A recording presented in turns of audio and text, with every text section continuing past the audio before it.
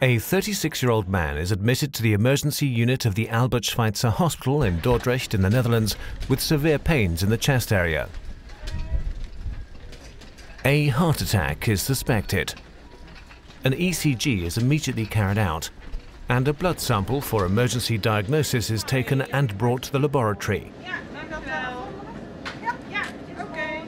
In the laboratory, increased values for the biomarkers troponin T and creatine kinase are measured, and in agreement with the distinctive features in the ECG, an acute myocardial infarction is diagnosed. When a myocardial infarction is suspected, the differential blood count is also determined during usual laboratory diagnostics. Due to a very low white blood cell count, the hematological validation rules induce an automated smear. This is examined by means of digital morphology. Completely unexpectedly, 2 blasts are found in the sample. Jurgen, kan je even komen kijken? Volgens mij zijn het.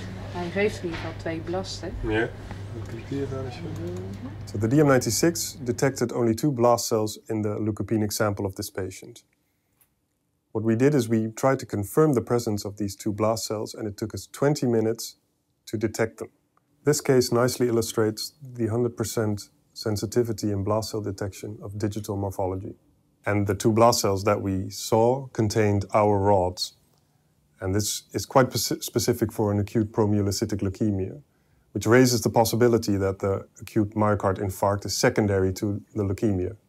And that is very important to establish and to get in contact with the attending physician. In the meantime, however, the patient has been transferred from Dordrecht to the Erasmus Medical Center, Rotterdam, where he's being initially treated in the cardiological unit. Jurgen Riedel contacts Dr. Kirsten van Loom from the Special Hematology Unit and sends her an email with the image of the blasts. Hey, hallo Jurgen, hoe gaat het? She informs the hematology unit, and a bone marrow biopsy is immediately performed on the patient. Indeed, 59% hypergranular promyelocytes, partly bilobulated, are found in the smear of the sample, reinforcing the suspicion of acute promyelocytic leukemia. The final confirmation is gained by means of a cytogenetic examination and the detection of the characteristic chromosomal translocation.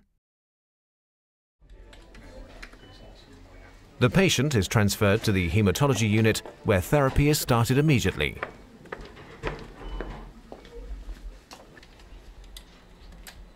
We immediately went to the cardiac care unit to talk with this patient, see how his condition was, and to start the diagnostic process.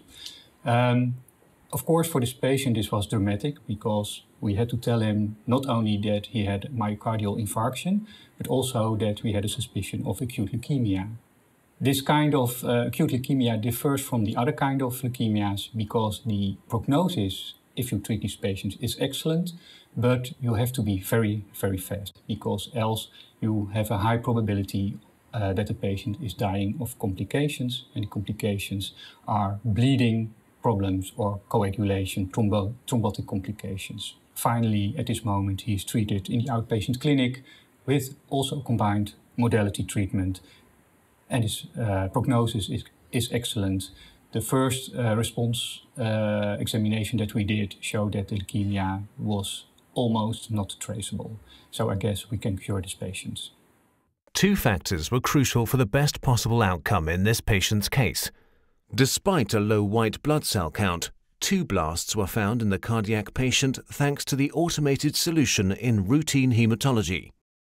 On top of that, the communication and cooperation between laboratory and clinic worked perfectly, even across various institutions.